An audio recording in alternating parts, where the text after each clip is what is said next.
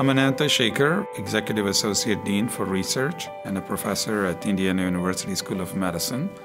And our grand challenge for Indiana University is the Precision Health Initiative. Precision medicine is to really understand what the specifics of the diseases are based on its genetics, based on its other characteristics, and try to find the right treatment for the right patient at the right time.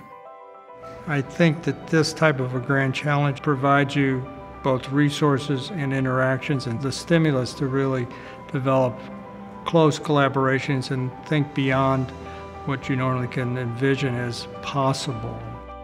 To be able to understand precision health across an entire individual's life history, you need not just genetics, you need sociologists, you need psychologists, you need behavioral experts, you need developmental experts, as well as biologists. Well, I think anytime we can put Indiana on the map in a favorable way is a benefit. And for Indiana University in particular to provide the leadership, to draw attention to good things that happen here, improvements that can be made not only for our own benefit but for others. That's probably the biggest outcome. It'll obviously help directly the citizens of Indiana. We have three major deliverables for our Grand Challenge initiative that we think we can accomplish in the next 5 years. The first is to provide genomic-based medicine to all the patients that we treat within our system. The second is to develop new cell-based therapies for currently untreatable diseases, such as certain cancers, Parkinson's disease, Alzheimer's disease.